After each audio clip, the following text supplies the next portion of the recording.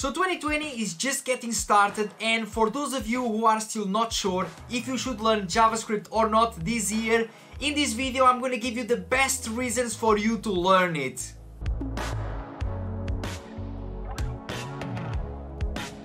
The first and most obvious one is that JavaScript is the only programming language that you can use on the front end. So whenever you're going to build some kind of website or web application that you want users to interact with it, you will need to use JavaScript. And also JavaScript runs natively on the browser. You can basically just start typing down some JavaScript code on your browser. Chrome is the most popular one. You can even give it a try. I can even show you something in here on the screen right now. Just trying to create some variables and just do a console.log, and you will see that JavaScript just runs perfectly. Comparing to the backend programming languages, you have loads of different choices like PHP, Python, C#, Java, and so on. For the front end, you will really need to use JavaScript.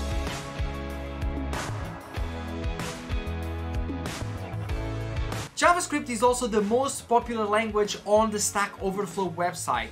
I guess most of you should already know this website, but for those of you who don't know, whenever you get stuck on your code and you are trying to find a solution, most likely Stack Overflow is going to come up on the top search of your results on Google, and most likely you will find your answer in there.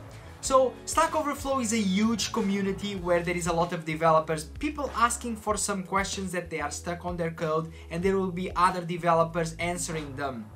So according to this 2019 survey from Stack Overflow, JavaScript has been the most popular language for the past 7 years. And in this survey there was around like 80,000 developers that they vote on this.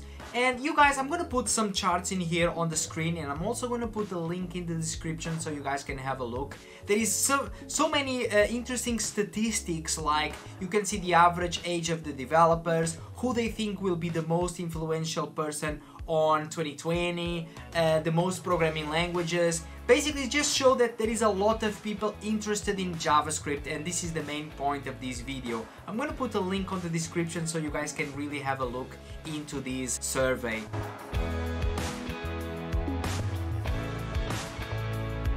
Also, JavaScript is the language with the most active repositories on GitHub. I'm going to show you some charts in here on the screen, and I'm also going to put some links in the description so you guys can really see these charts by yourself. And basically we can see that JavaScript has been the most used language by a lot of developers and by a lot of teams. And you can see that just behind JavaScript there is Java in second place and there is Python in third place. This just shows how much popular JavaScript it is, and this really just shows that there will be a lot of demands for these kind of developers. And if you are trying to get a job as a web developer, if you know JavaScript, you are all set. Like I said, I'm going to put some links in here on the description so you guys can check these charts by yourself.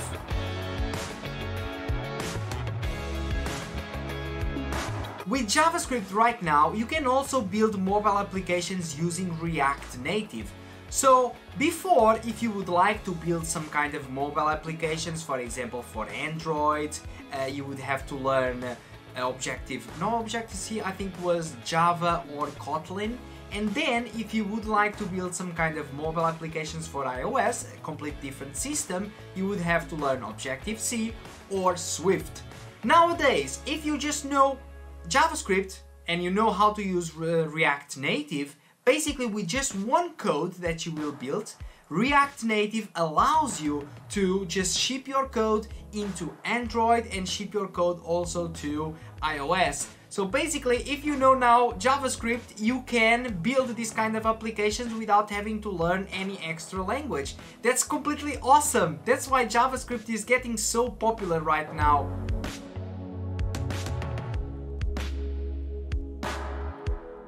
One of the things I love the most about JavaScript is that you can become a full-stack web developer just by knowing JavaScript.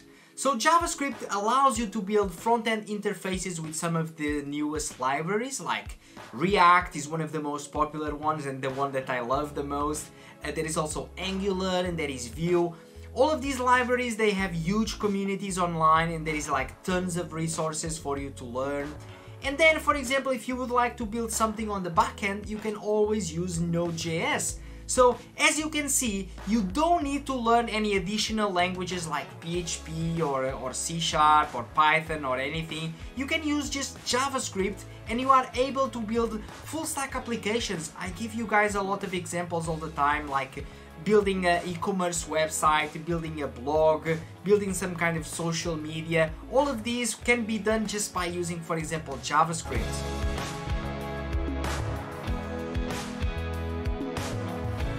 One of the last things that I would like to mention about JavaScript is that there are a ton of different libraries out there that you can learn, and some of my favorite are, for example, TensorFlow.js, where basically you can just do some machine learning with JavaScript. I even did a video a while ago showing you, for example, how you can use your own camera to try to make some images move based on your movements. I'm gonna put something in here on the screen so you guys can see as well, and I'm gonna put a link for these demos about these machine learning with JavaScript, because I think it's so interesting, and I think that machine learning is on the future of the web for sure. So if you can use something like this TensorFlow.js, it's just amazing, and you guys can just get a flavor about what machine learning is. There are also a lot of different libraries to display, for example, charts on your own website. So if you have some kind of data that you would like to just display on your own website, there is this kind of charts.js, d3.js. So I'm gonna put some charts in here on the screen so you guys can really know what I'm talking about. But I think this is amazing when you want to display some kind of this data on your own website or for a client. JavaScript allows you to do this because there are a ton of different libraries like this. And finally, if you are into, for example, 3D modeling, there is one amazing library called 3.js, which I'm gonna put in here on the screen and the link on the description as well. You guys can really build 3D models on JavaScript. Just look at these examples that I'm putting in here on the screen.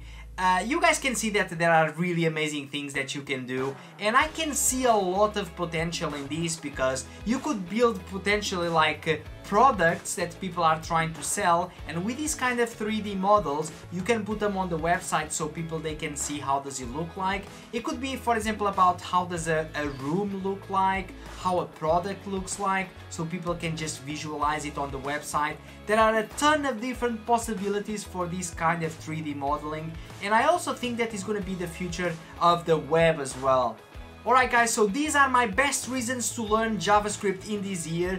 Let me know what you think about JavaScript. Do you love it? Do you hate it? What's your favorite programming language? I want to know everything on the comments down below. And if you don't like JavaScript, I want to know why. And if you love it, I want to know why as well. Alright guys, thank you so much for watching, and I'll see you in the next video.